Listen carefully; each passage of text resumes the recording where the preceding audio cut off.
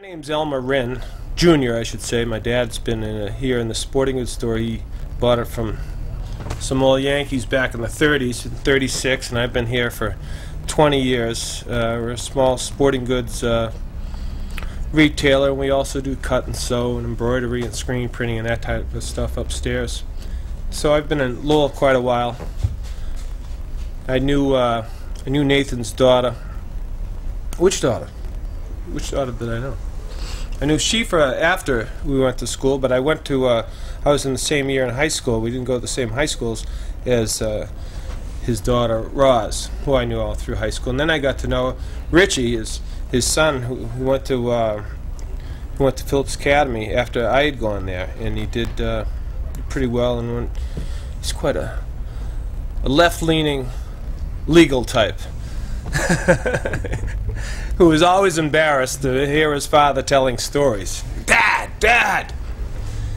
Mrs. Birke said, Nathan, be quiet. Don't be telling him those things. No, At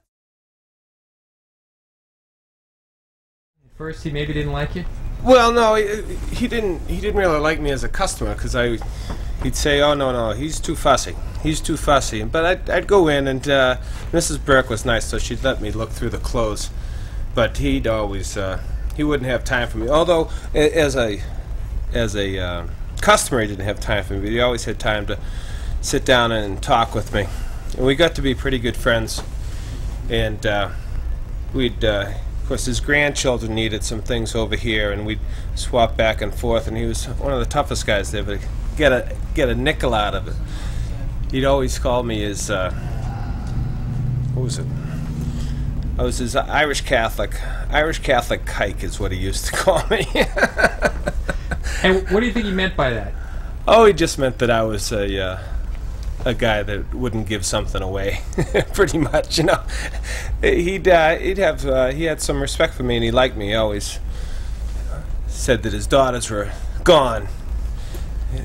Meaning he wanted to fix you? Well, actually, his daughter Shifa, she was divorced at the time, and Sally said, no, don't talk to him about her. And he said, oh, he doesn't want her. She's used goods anyway. Again, you know.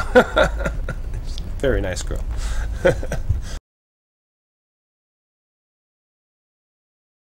But talking about his past used to be a lot of fun. About his treks out of Poland and through Russia. And then to talk about religion with him when he was trained as a rabbi, I believe. And he got into America because he was a rabbi, and he used to talk about how the CIA or the FBI was after him for years.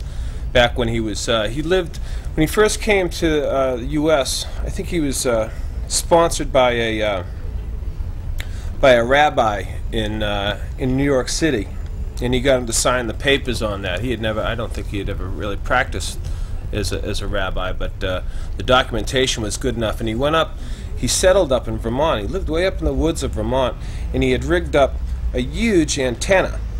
So the neighbors were all nervous of this guy with a foreign accent, and they must have reported to the police or something about him. And he said he was hounded by the CIA and investigated all the time because he had like a ham radio set up. So he thought he was broadcasting to Russia with all this stuff. He hated the Russians. He liked the Russian people, but you know, he didn't like Stalin too much. He had a lot of respect for the Russian people. He couldn't believe that America had turned their back on the Russians after the war, because the Russians, of course, they carried World War II. They had more people die than almost everybody combined, and you know, although he sympathized with the Holocaust, the Russian sacrifice to him was even greater. He used to talk about how the Russians loved FDR. He used to say, you know what they call powdered eggs in Russia? He does say, you know what they call powdered eggs? And it was Roosevelt's balls.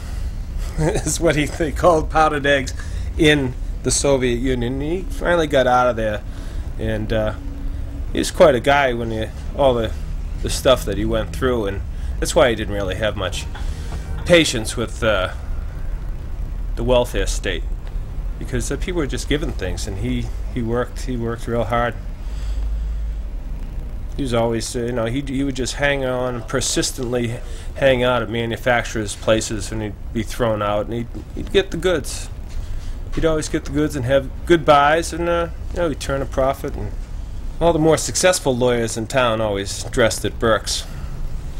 I know some people that I bought a Harris tweed sport coat from him one time, and it was a really nice jacket. I think it was only about $50, and this isn't that long ago.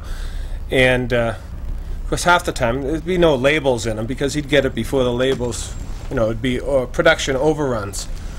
And it was funny. So, you want a label? You opened up the drawer, and he had about 50 of the Harris tweed labels, and handed me one.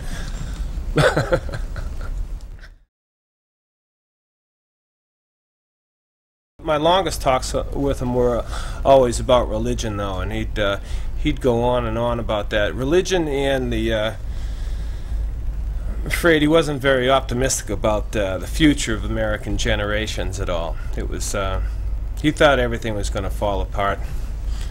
He liked Roosevelt, and he liked the New Deal, but everything by now is just an all giveaway. So he was one of the early critics of the welfare state or something? Well, he was, he just thought people were getting things for nothing. For the same reason we used to talk about when sneakers were like $100 and kids were getting killed with sneakers. He couldn't believe it. He said, the kids are all spoiled, what's going on? It's the parents that ought to be thrown in jail, Always, I don't know if I don't think he was particularly talking like Howard Cosell about any particular racial group when he'd call them all monkeys. All his customers, and they weren't, I don't know, he just didn't have much hope for the future.